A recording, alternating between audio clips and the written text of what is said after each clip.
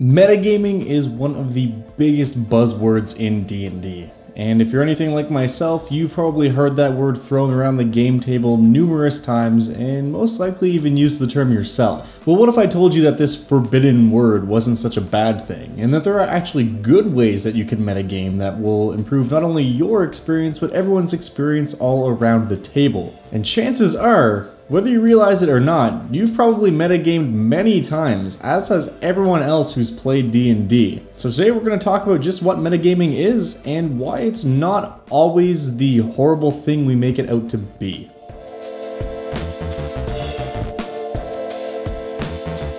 Hello, my name is Josiah, also known as Dungeon Dad, and as I said, today we are going to be talking about metagaming. So to get started here, what exactly is metagaming? The definition of metagaming is when a player in any tabletop game, today we're talking about D&D, uses knowledge outside of what their character in the role-playing game knows to define their actions and determine what they might do within that game. So basically, it's just using information that your character in D&D does not know to benefit yourself. For example, say you're in a really tough fight against a troll and you feel like you might not be doing so great, so you decide to take out your phone and punch the troll stat block into Google, and you take a look at the statistics for the troll monster in the 5th edition monster manual. That is the most egregious form of metagaming. It's literally looking up information about the game to try to give yourself an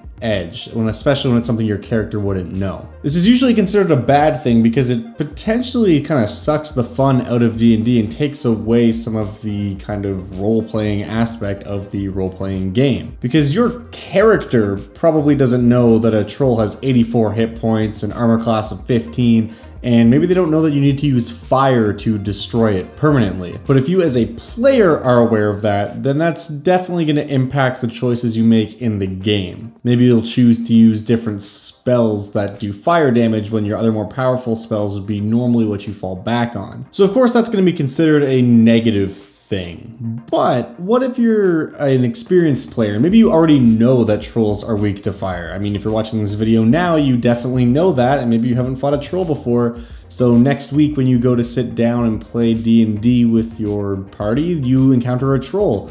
You as a person know that trolls are weak to fire. And many of us have played this game for quite some time, and whether you're a brand new player to D&D or you've been playing for years, eventually you're going to come across a monster that you've encountered before who might have some kind of trick to it that you'll be privy to because you as a player have literally played in a game where you fought this thing before. And that's where we run into the dilemma of you knowing that, but of course now you're playing a new character who hasn't fought trolls before and they don't know that. It can be really hard to get into character and pretend that you don't know that this enemy has a glaring weakness while you and your party are being thrashed around.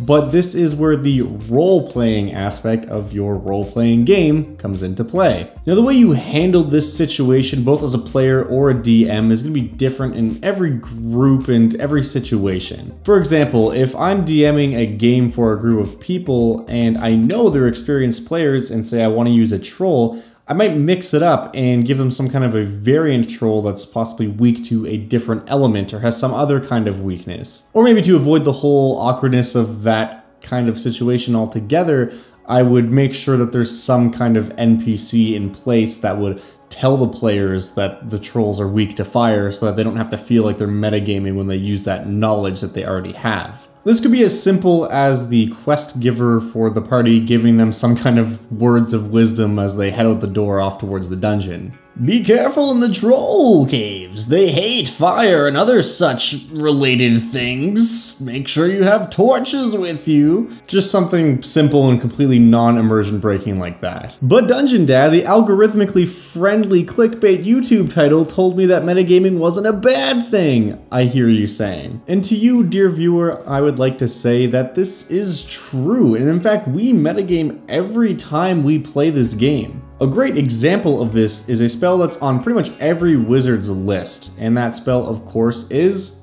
Fireball. For the 3 people watching this right now that don't know what Fireball is, it is an extremely common spell that allows you to essentially create a massive explosion. You just simply pick a spot within 150 feet in any direction of where you are standing, and a huge wave of fire will encapsulate everything within a 20-foot radius. This spell is notorious for being extremely powerful, and chances are you've probably even cast it yourself if you've ever played a spellcaster. Here's the thing though, 150 feet in any direction around you is a crazy big space. And we know that each round of combat is approximately 6 seconds.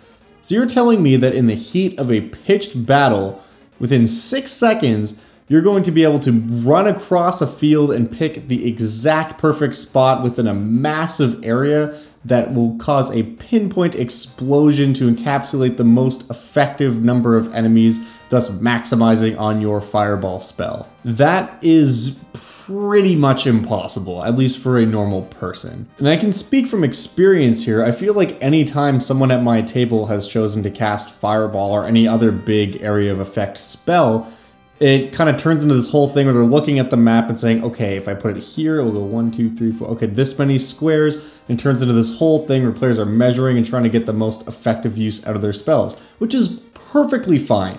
I do not consider that to be a bad thing. I mean, that is absolutely metagaming because you're literally looking at kind of the most effective way to precisely use your spells in a way that you would not be able to do as a normal person. Now, you could definitely argue that some characters, maybe a level 10 wizard who is a master of magic, would be better at placing a fireball exactly where he wanted it than you as a normal person who is playing that wizard would be. But at the end of the day, you are still essentially freezing time and kind of slowing down the game so that you can make it work the way you want it to, which is metagaming.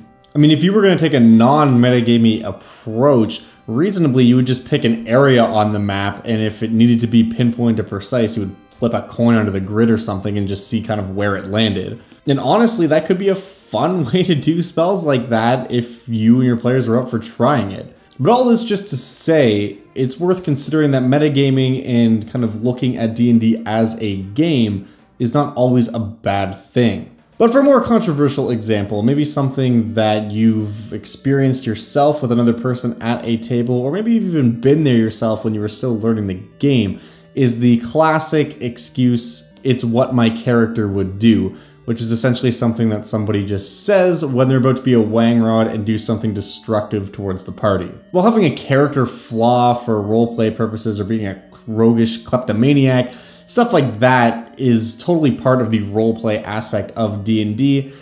You guys know what I'm talking about. When someone is just doing something for the sake of messing with other players and using the fact that they're in character as an excuse to do it. In this situation, let's say that the DM has invited a new player to sit at the table. Someone who's new to D&D, so they roll up a character, and then the DM tries to introduce that character to the rest of the party when they're in the middle of a dungeon. Maybe the party finds an old cell and they come across this character who's been locked up there for a while. Or maybe this character who's being introduced is another dungeon delver that bumps into the party and they decide to join forces. Something simple like that. The hypothetical wangrod in this situation might see that new player and say, whoa, this is a new person. My character is very skeptical of new people. I attack them on sight. It's totally reasonable for that character to be distrustful of others, especially in a dangerous environment, and maybe attacking someone on sight is genuinely what that character would do. I mean, how often have you just seen a random shadow of a hobgoblin or something like that in a dungeon and you assume it's an enemy and you fire an arrow at it? It's not extremely out of character, and in fact that would probably be quite in character for a lot of PCs. However, as a player, you are very much aware that this is another player at the table, that's their character, and the DM is trying to introduce them in a way that's kind of interesting and not just they appear in the party and you just keep playing the game. Giving a mysterious stranger in a place like an underground dungeon the benefit of the doubt and even letting them join the party is absolutely metagaming for some characters. But it's also something you should definitely do in that situation. It helps the game move along. It won't make this new person feel kind of awkward, especially if it's one of their first experiences with D&D. And then you're not going to end up in one of those awkward player versus player situations that sometimes end in someone's character getting killed and drama at the table, and it's a whole thing. And ultimately, at the end of the day, all of that can be avoided by just not saying it's what my character would do and willingly bending what your character might do to be accommodating of another person at the table.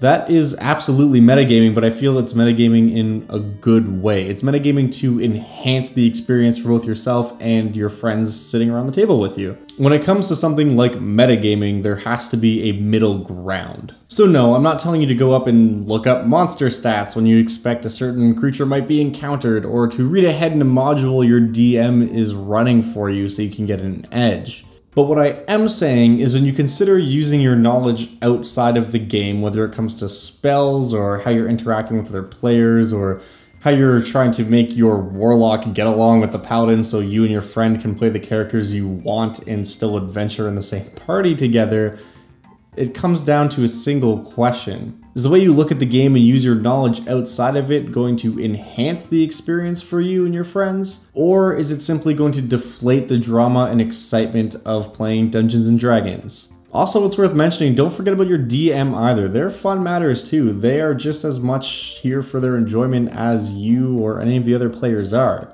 Believe it or not, we do actually have feelings, I think. In any case, I'm sure there are tons of you out there who have had a horrible experience with metagaming, or maybe even have a good example of what positive metagaming looks like.